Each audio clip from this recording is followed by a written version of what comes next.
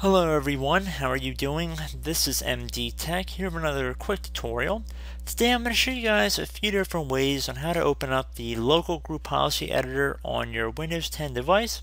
So quick disclaimer, the local group policy editor is only available on Windows 10 Professional, Enterprise, and Education editions. So with that out of the way, the local group policy editor is very important, as it is a Microsoft Management Console that will provide an interface to get to the computer and user configuration settings. So it can be very handy to have easy access to it. So in this brief tutorial, I'm going to show you guys a few different ways on how to access it. So we're going to just jump right into it, and we are going to start by heading over and right-clicking on the Start button. Then you want to left-click on Run from this menu. Now in this Run dialog window, you want to type in Gpedit.msc. So it should all be one word here, Gpedit.msc. And then you want to hit OK. And then this will open up the local group policy editor window here. You can also access this by going into the Start menu and typing in Gpedit.msc or group policy.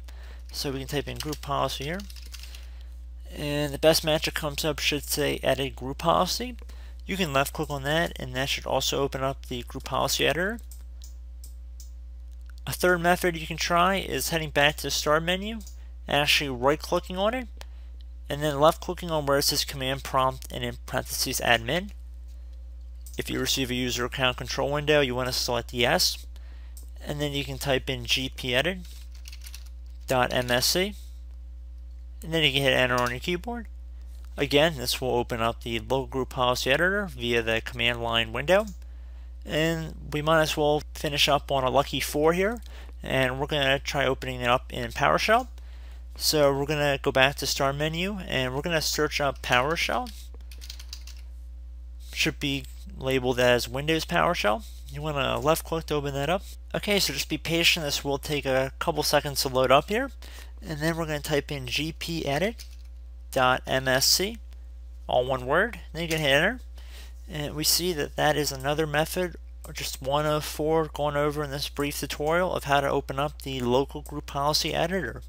So I hope this brief tutorial helped you guys out, and I will catch you in the next video. Goodbye.